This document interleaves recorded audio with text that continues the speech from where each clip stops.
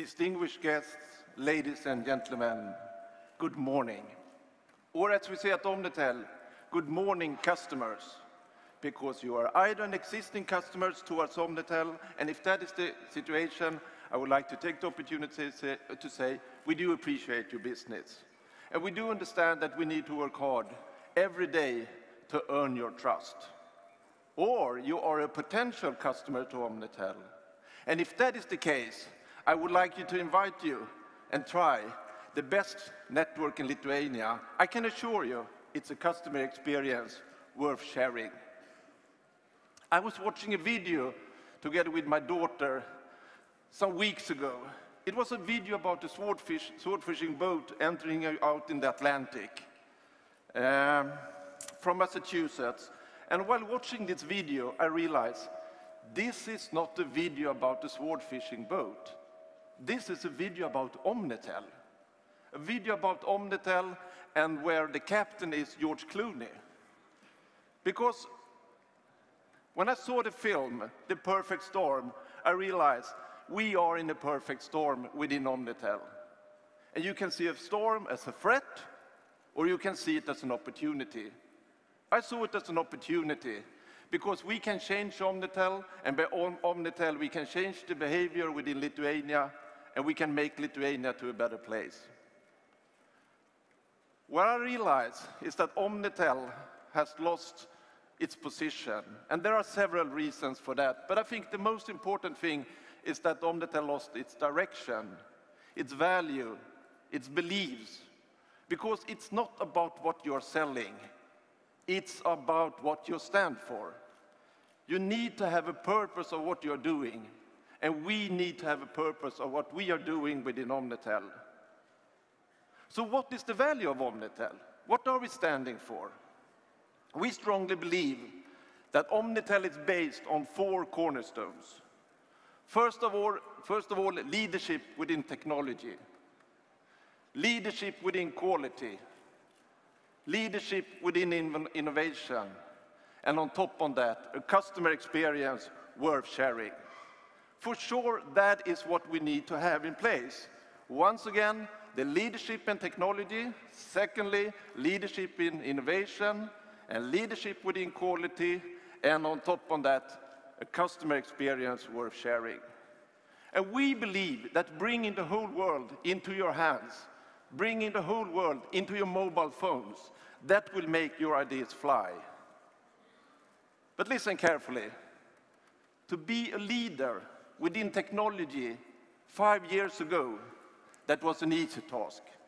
To be a leader within technology today, it's something completely different, because the world is changing, and it's changing as we speak.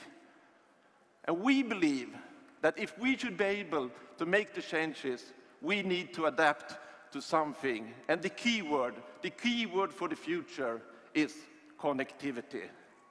Connectivity is the key word because our customer would like to have the same experience no matter of screens. If you have a screen within your summer cottage, within your flat, or if you have a screen on the move, or in your smartphones, you would like to have the same experience no matter which screens you are using.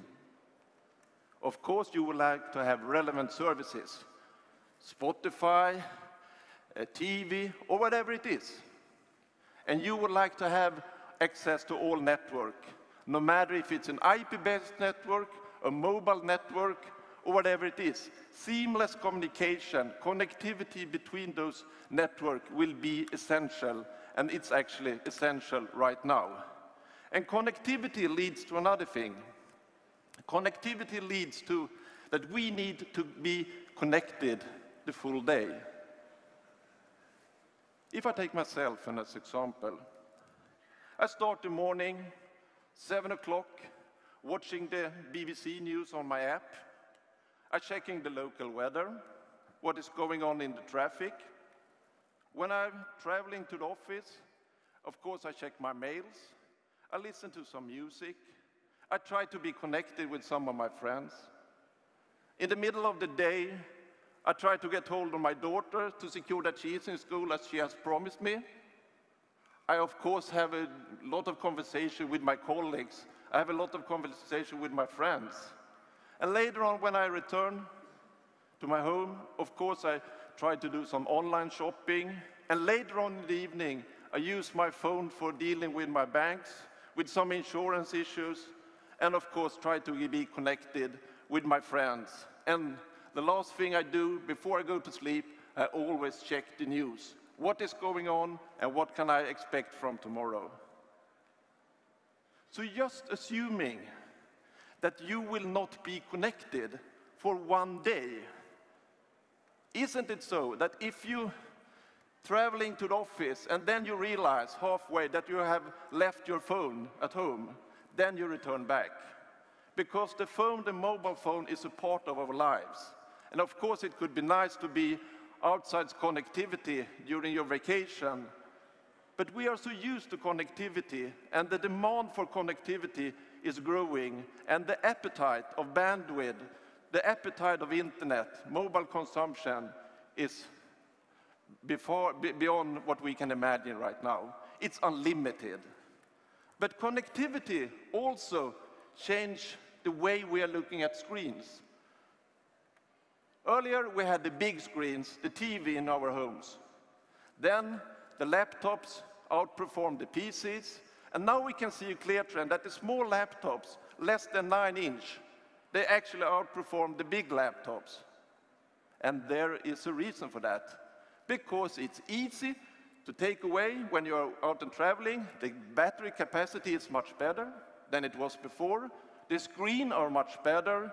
They are waterproof. And you can use them on the go. So you can be connected wherever you are. So we see a trend that the screens are going smaller and smaller, and they also will be able to handle your life in a completely different way. But the opposite goes for actually for the smartphones. They are going to be bigger and bigger and bigger. You know, 20 years ago, the smartphone was quite big, and the phones was big, and then it was smaller and smaller and smaller. And today we can see the opposite. The phones grow, and we have tablets, something in the middle. Big phones, around 7-inch. But what we can see, that our customer would like to have the whole world in their hands. So they would like to use just one hand for handle the phones. That means that customers that are buying those big phones, tablets, they are actually buying another phone as well. What is interesting, and this is something completely new, is that we can see a clear trend. The bigger screen, there is a linear curve. The bigger screen, the customer using more and more mobile data.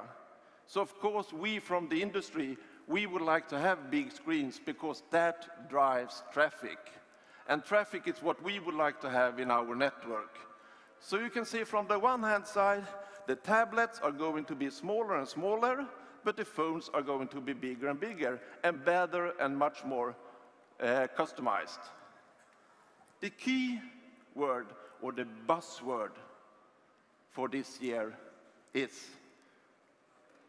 something that we called, oops, can we have the next slide? The key word for next year is actually wearables. It's quite small right now, the market. We do expect that the market will grow roughly to 170 million units. Could we have an...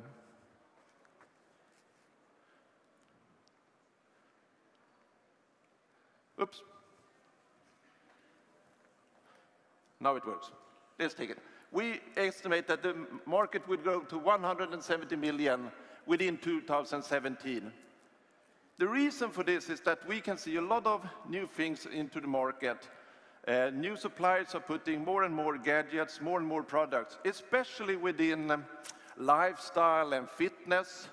But we can also see that new players like Nike, like Puma, or whatever it is, they're going into this market, and they put a lot of things into the market. And the only thing that they would like to do is, of course, that they would like to create value for customer that is always on in the digital world. So this brings us to something new. It brings us to a situation where we will have new tablets, smartphones and wearables. And actually I use one by myself. I have used it several weeks, and it's like a drug. When you start to use it, you can't get rid of it. And suddenly you feel that you are living a more healthier life. I haven't changed anything, but it's just a belief, because I can now measure how many steps I'm taking, and I can measure the way I'm dealing. So this brings us to something new. This brings us to the next slide. This brings us to connectivity at home, lifestyle, and self-service. What we can see on this slide is that we have a lot of internet things, and we are not the one that should decide on what the customer should have.